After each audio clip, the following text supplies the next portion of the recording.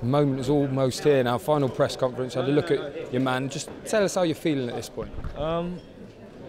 Just like any other fight, to be honest. Just no pressure. I don't feel no pressure. Just ready to get it on. No, Saturday night. We know, and you mentioned it there, that you literally did start at the bottom. You know, you weren't through the Olympics and straight into a TV deal. You've done it the hard way. How much does that mean to you that you've been there and done it, and now you're at the biggest stage? Well, I know I've gained the experience, and I'm ready for the big fight like this. I haven't just been brought along the easy way and then chucked into the deep end.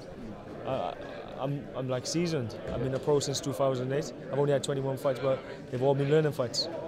Do you think about those days, the small hall days, and what you went through, and the little bits of money? Do you remind yourself of that now? Yeah, I remind myself, and that gives me that extra thing. Why I don't want to lose. I've been at the bottom, and I don't want to go back down there. Yeah.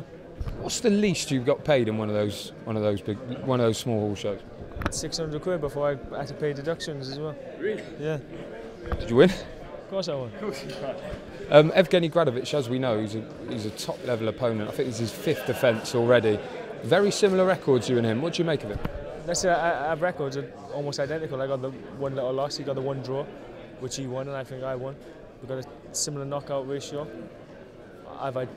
The difference, I've had 12 back-to-back title fights, 10 12-round fights, and two 10-round fights. He's had 5, but there's been, on paper, a higher level, world title fights.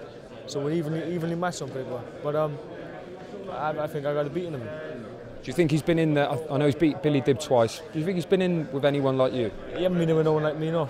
Not my style. And he's good when they stand with him, and he likes to have a tear up. I like to box and move, and that should make the difference on fight night. Is that what you meant up there when you said styles make fights? You think your style's perfect for that? My style should out boxing with the cleaner shots. Yeah.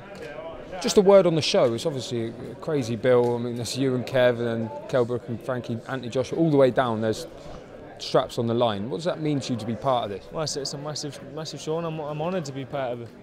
It's one of the, like, I'm a boxing fan myself, and it's one of the best shows it's been on in Britain.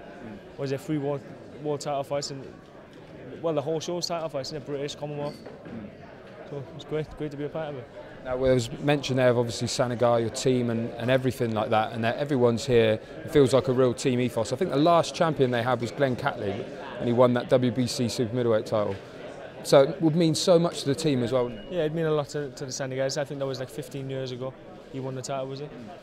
So yeah, it's nice to be the next champion. Hopefully I can do it. And like, it'll mean a lot to all my friends, all my family, the people of Barrytown and South Wales. I'll be the 12th Welsh world champion, so it'll mean everything. Is there a feeling that Welsh boxing needs a new star? It do, yeah. And I'll be the face of Welsh boxing if I can win this title.